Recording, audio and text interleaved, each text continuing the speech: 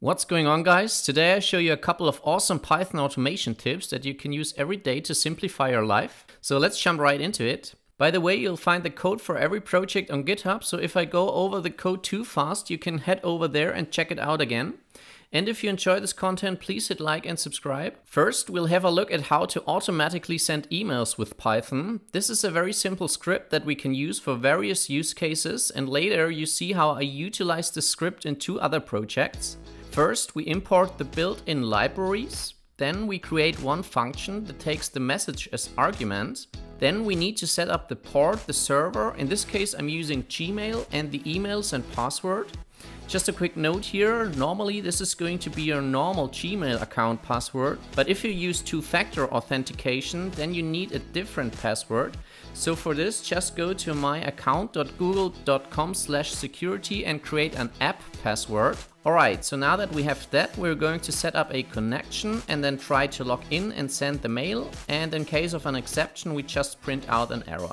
So now we can use this function in other projects. The second idea is to automatically scrape a job board and send us an email when a good-looking job is detected. For this, we used the site remoteok.io, which is a very cool site specialized in remote jobs. They provide a free API that returns JSON data, so we're going to send a request to this API endpoint. Before we write the code, I recommend to set up a virtual environment like I do. You can skip this part if you don't use a virtual environment, but you still need to follow the next installation commands.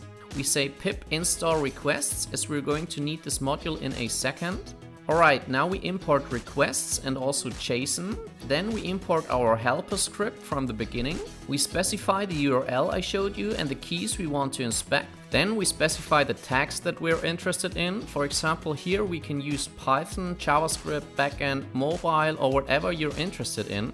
Then we create a function and send a GET request to the URL and get the JSON data from the site. We iterate over all the results and take only the specified keys. Then we get the tags from the tags key, and now we want to keep only the jobs that contain at least one of the wanted tags we defined in the beginning. So for this we use a nice Pythonic solution and convert the list to a set and then call the set.intersection method. And if this is true, it means that at least one of the wanted tags is in the tags of the job, and we therefore append it to the jobs list. And then we return this list from the function. Then we say d_name equals main and use this function, and if we found suitable jobs, we create a message and send this message with our send email function. So let's run the script and see if it works. Alright, there we received a new mail and we see all the new jobs with information about the company, the tags, the location and the link to the job post. So we can click on the link and apply to the job if we're interested. This project is a great example that you can schedule with a Cronjob to run daily or maybe once a week. So if you want to learn how to do this, then I have a tutorial for this that I link here. Next, we implement a price tracker and send us emails whenever the price falls below our given limit. For this, we look up the product at Amazon and then we want to copy the whole URL from this site. We want to scrape the site to get the name, the price and the availability of this item. So we want to inspect the page source for this. This contains a whole lot of text, but I'm simply going to show you the fields we need. So we need to search for product title and take this span. This contains the title. We also need the span with the ID price block _ our price, which contains the price as a string. Lastly, we check for the availability ID, and we're also interested in the class a-color-success. So a quick note here, these exact attributes only work on Amazon.com, so you might have to adapt this a little bit in your country. Okay, so now let's remember these attributes for later. And to implement our web scraper, we install Beautiful Soup and LXML, which is needed to parse the website. We then import requests, Beautiful Soup, Unicode data, and again our send email function. Then we set up a header with the user agent and define a function getProductInfo that takes an URL. We send a GET request to the URL and then set up Beautiful Soup to scrape the site. Then we look for the title and the price by saying soup.find with the IDs I showed you earlier. If nothing is found, we return nones. If this worked, then we continue and say soup.select and select the availability and the a-color-success class. If this works as well, we know the item is in stock. So the last thing we have to do is convert the price string to a float. So we have to get the normal form for the Unicode string, replace the comma with a dot and get rid of the $sign before casting it to a float. If everything was successful, we return the title, the price and the availability from this function. In our main section, we define the URL and the lower price limit we want to check. So here you can define and track multiple products in this list. Then we iterate over the products, call our function and keep the product only if it is available and if the price is below the limit we want. If this is the case and we have products below the limit, then we set up a message again and use the send mail function. Now let's run the script and check if it works. Alright, there's our mail because we specified $700 and the price is currently at $5.99. We can then click on the link and go ahead and buy the item if we want. Now the last thing to do again is to set up a Cronjob like I mentioned before. The next project is cool if you want some variation for your desktop background and if you like space images, because we're going to get the NASA picture of the day and set this as our background. Now this script works on Mac and Linux only. For Windows you have to figure out the system command for yourself. We again need requests for this and some built-in modules. We can specify the URL to the NASA website. Actually, you need an API key for this, but I found out that you can just use the key demo_key and it works for this single request. Then we first define a helper function to get the full absolute path to your download folder for your username. So this is where we're going to save the image. Then we define a function to download the picture. We send a request to the URL, and if this is successful, we check for the URL key of the JSON response.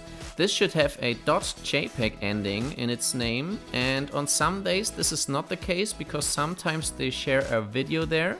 But if we have a picture, we again send a request to the picture URL. Then we open a new file and write the content of this picture into it. So here essentially we save the picture in our downloads folder.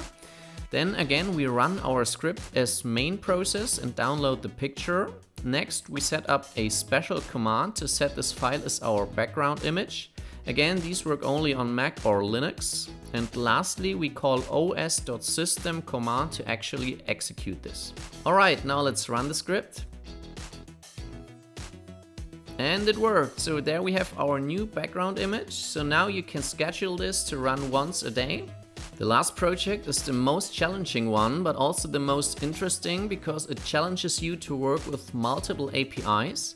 We're going to build a script that posts tweets on Twitter for us. So we are going to work with the Twitter API and we use Google Sheets as our backend. That's why we have to install Tweepy and gspread. And we also install python-.env to work with environment variables. Alright, now before we can start, we need to put in some work and set up a few things in order to use all those APIs. The first thing we have to do is to go to console.developers.google.com, create a new project and then search for Google Sheets API and Google Drive API and activate them for this project. Then in your dashboard, click on Credentials, Create Credentials, select Service Account, fill out the fields and download the JSON file. We also have to create a spreadsheet for this and click on Share and then share this sheet with the service account email you downloaded. So I show you where you find this email in a second.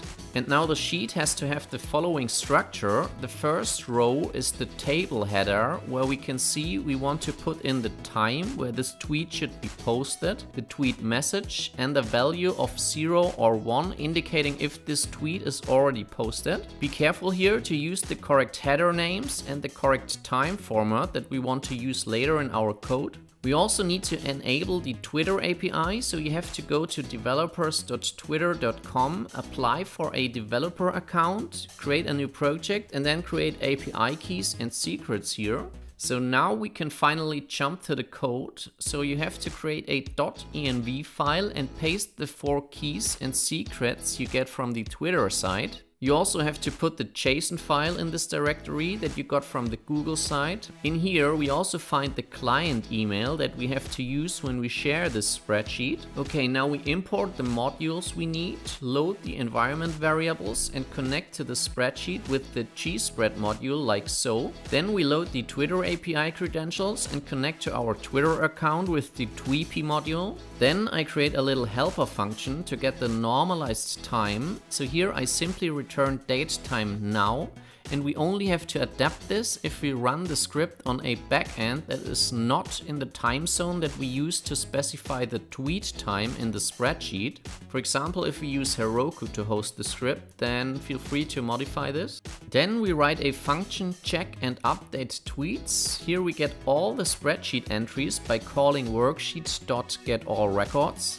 Then we iterate over the rows and get all column entries. If the tweet was not already posted, so if not done, and if the post time is smaller than the current time, we want to send out this tweet. So we simply have to call tweetapi.updateStatus with this message, and then we also change the value of the done column to a 1. Alright, so let's check out the script as well. And we see our Google Sheet done column changes from 0 to 1. And now let's have a look at my Twitter page. So yeah, there's the new tweet. So this worked as well, great. Again, I recommend to run the script with a cron job regularly, maybe multiple times a day. Okay, so that's it. I hope you enjoyed this, and then I hope to see you in the next video. Bye.